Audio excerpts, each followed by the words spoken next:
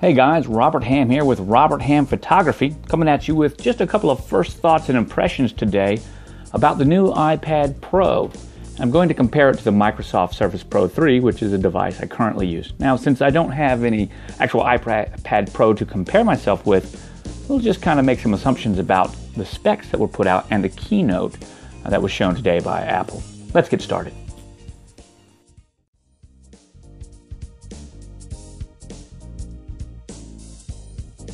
Now let me go ahead and clarify a couple of things. I'm a photographer. I am a creative. I have a creative mind. I think and I put things together. So I need adaptability and flexibility in what it is that I do. If you're out there in a creative field, then you are going to appreciate when we talk about this iPad Pro and kind of contrast it to the Surface Pro 3 and talk about how innovation and different things happened. And when we contrast it, I think you're going to be in the same camp that I am, and I'll put it out here now. I think Apple has made a huge miss this time around.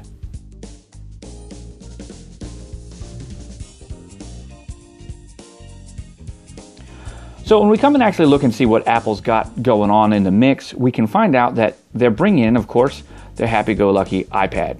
Now let's come on over here, and let's go over here to the... Did I miss it? iPad, yeah, right there. Now I'm recording this on my Samsung Galaxy S6 Edge Plus. However, I also have an iPhone 6 Plus. So I use these two devices interchangeably, and between the two, both of them feel very similar. Samsung, not only in its form of flattery, but also coppery, if you let me use that word, has made a phone and an operating system that acts very much like the quintessential iPhone, a simple, easy-to-use experience that's also customizable. So I enjoy using it. So if you're on the phone between Android or iPhone, if you're on the fence between Android or iPhone, I'd say that the two in the iPhone 6s, or not the 6s, the iPhone 6 Plus and the Galaxy S6 Edge, those lines are the closest that we have seen Apple come or Samsung come to iPhone software and hardware. Now that's going to be important when we talk about this iPad Pro. But let's talk about some things just on its own. It is thin, okay? I love this idea. My wife actually wants one really bad. And of course, I'll get her one because, you know, she wants one. I want one of these too. But this is not going to be the device that's going to allow me to do any kind of production. So for me, in fact, I probably actually won't buy this device for myself. I'll probably buy one for my sweetheart. 12.9 inches in a 4:3 ratio is amazing. If you shoot a micro four thirds camera, such as a Panasonic or an Olympus, the OMD like the EM5 Mark II, or the Panasonic GH4, GX7, these images will come across in native resolution with no scaling, full screen on your device. If you shoot a camera that, pardon me,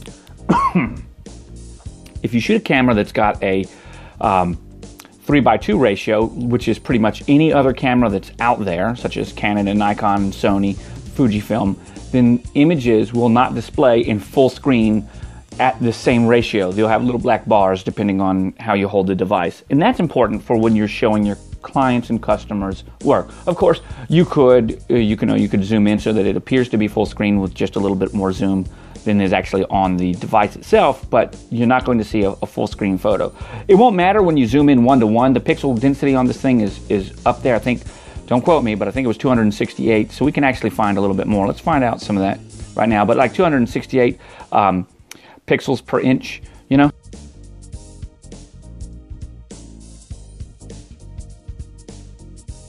I love the pricing, 128 gigs for $949, also with Wi-Fi and cellular right here. This is excellent, especially because Apple's including some extras. So these are things that I'm really excited about. And I shouldn't say they're including some extras, but they recognize you're going to want to buy some extras. With having this much screen real estate, you're going to want to purchase something. You know, got a 12.9 inch screen, just a pound and a half, Wi-Fi, you know, pound 0.6, you know, 12.9 inch display, and a 264 pixels per inch. That right here. This is excellent.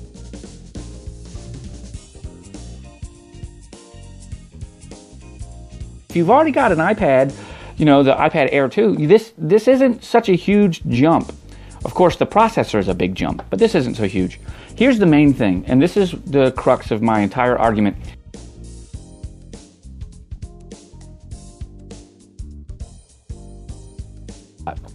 If you are a creative like me, you're not running Illustrator on this, period. You will run all kinds of drawing apps, Sketchbook for iPad and all that other stuff. You're not running Adobe Illustrator. Here's what you will run. You will run Lightroom. Guys, this is Lightroom Mobile, okay? This should turn right back around for you. This is Lightroom Mobile. Now, this is exactly the type of Lightroom that you're going to get on your iPad. Any model iPad, go download iPad Lightroom Mobile, and this is what you get. There is no full Lightroom. Let me share with you what that means. You want to take an image. Okay, this cool image right here.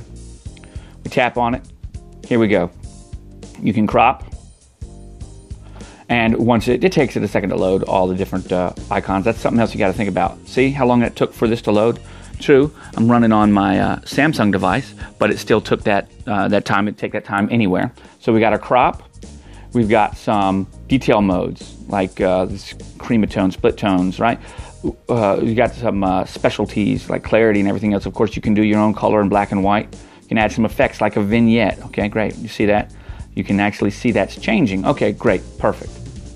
Coming right over here, you've got your white balance settings. You can do a custom white balance, you know. Let's go ahead and select it.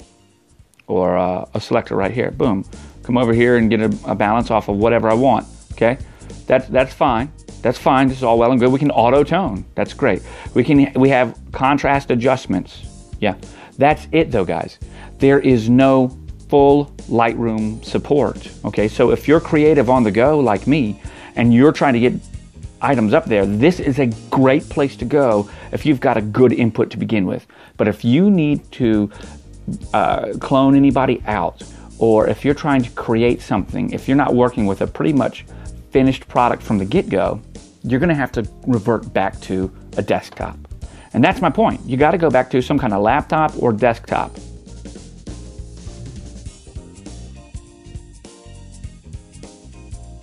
Now, here's what I'd like to show you. Okay, and this is why I'm excited. And this is something that also concerns me. The Microsoft Surface Pro 3 is such a nail in the coffin of Apple's creativity and innovation. And I say that not with skepticism, but with fact. I use the Microsoft Surface Pro 3. I have a MacBook Pro with a Retina display. I've got several iPads in the house. I've got 6 phones right now. I've got the Galaxy S6 Edge Plus. I got the Galaxy S6 Edge. I've got the Galaxy Note 5. I've got the iPhone 5S. I've got the iPhone 6 Plus. I got the phones. They're in here right now. Okay, so I've got all kinds of different tech. But this device right here, the Surface Pro 3, does everything I need it to do. And it's easy to use, especially with Windows 10. Windows 8 was a little iffy. I got to give you that. Windows 8, I didn't particularly care for. $7.99 is not going to get you what you want. So let's go ahead and do the price comparison. In order to get what you want, we've actually got to bump this guy up. I don't want all these little offers. So I'm just trying to show you. The Core i5 is enough to get you what you want, but it's not going to be the very best. We actually need to come over here to the Core i7 model. If you're running at least the Core i7 with 8 gigs of RAM and a 256 gigabyte hard drive, you're going to be, what, $13.99. Remember, Apple was about $1,300 with all the accessories. This does come with a pin, so you got the specialized pin that comes with it. And no, the Surface Pro 3 pin by Intrig does not have tilt control. It does not understand tilt accuracy like the new Apple pin does, which allows you to tilt your pin off the 90-degree axis from the device screen to allow for shading or shader effects. Think about brushes. You know, you don't just use a brush perpendicular. So no, this pin does not do that, not with the Surface Pro 3. So there's a plus, but it's still a great pin, just like the other pin. This stylus is going to be great. But you don't even have the other accessory on here. This keyboard cover. Add another $130 for this stupid thing. I hate mine. I use it. I've come to like it. The trackpad right there, that little trackpad is nowhere near as sensitive and accurate as it needs to be. So $13.99, $1,400 plus $130, you are at $15.50. You do happen to have twice the storage, as you can see right there, which is pretty cool. All right, so if you followed my channel, you'll know a couple of things real quick. Let's see if we can find out over here. Where is it? Robert Hamm Photography. Great. So you'll know that I've reviewed the Surface Pro 3 pretty handily. And what I'm telling you is that with the Surface Pro 3, you can do all kinds of stuff. We'll just let this play for a second. We'll see what pops up. Okay. Let's move into some down here. So you can actually see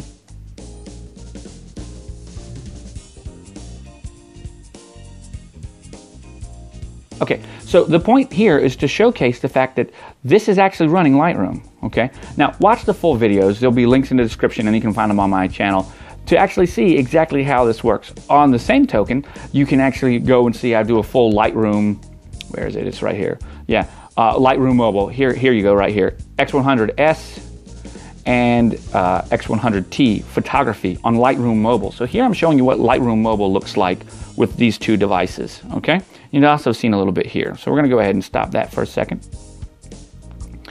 So what we're trying to showcase here is that although Apple has really brought something new to the stage, this is not the innovative Apple like we're used to. I was hoping for the just one more thing to be that it was going to run, that this was going to run a desktop class architecture. Now, here's some reasons why it doesn't. Number one, Mac OS X, is not outfitted for a touch interface. Just like when Windows tried to go touch with Windows 8, 8.1, that was horrible. It took Windows 10 to come along and begin to fix it. So you can't just as easily port an OS directly over to the iPad Pro. That's why it still uses iOS. However, there are some similarities between iOS and Mac OS X. They're both a Cocoa-based operating system, and Cocoa is the developer term for the Unix kernel that Mac uses to develop their software, okay? So they're both based out of the same kernel. So basically, iOS is running a form of Mac OS X at its basis kernel, right? But the iOS has gone on its family tree in a separate position towards touch, finger-friendly nature. And I have to say, Apple has definitely got that right. So here, in a consumption device, you're going to have a great experience on this 12.9-inch display. It's going to work seamlessly. The battery life is ridiculous. 15 seconds gets you 30 minutes of use out of the pencil.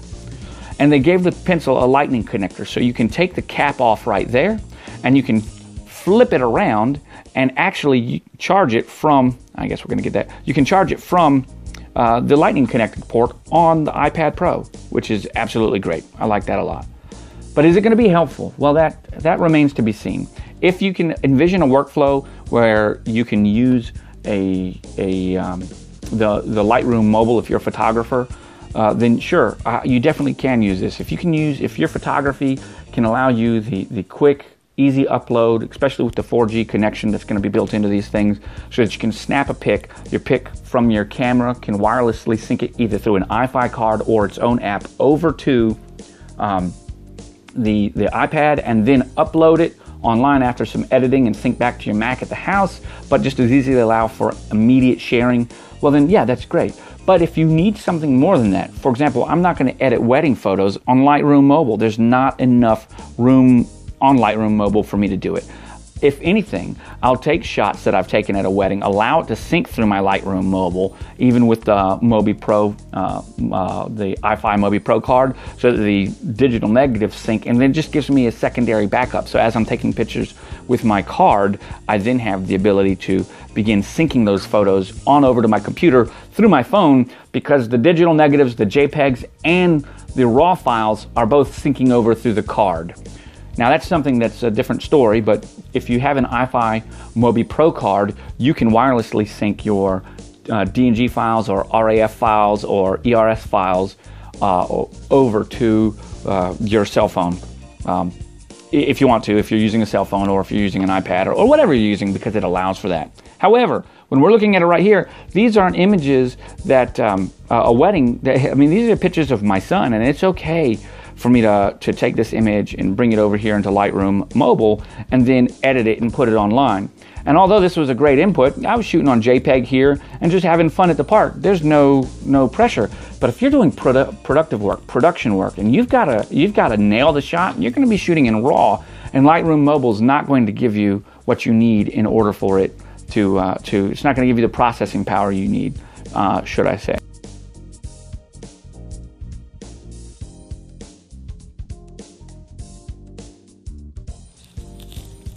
So when we think about these two devices, they really fall into two separate camps. The iPad Pro, even with the added functionality of the Apple Pencil, is still a consumption device, whereas the Microsoft Surface Pro 3, because it has the ability to run desktop-grade programs, gives you more in the feeling of productivity, specifically if you're a creative type, which is what we've been talking about this whole time. What I'd like to think a little bit more is that Apple had the opportunity to really wow consumers, to really wow us. They had the opportunity here to give us just one more thing and bring back a little bit of that Steve Jobs appeal, that excitement, but they missed big. It could have been done in other ways than just making a larger but thinner device. The Pencil was a great attempt at it, but the Pencil won't work with other Apple devices, or at least hasn't been announced to work with other Apple devices, so you can't just add the additional functionality or productivity of the Pencil to an older generation iPad, even one just as old as a couple of months. So what we really have here is a lot of the same old new stuff, but still same old stuff, and that's where I feel like I was really let out. Hey, listen, this is just my thoughts. Sound off in the comments below with what you guys think. Once again, I'm Robert Hamm, and I'd like to thank you for watching. Cheers.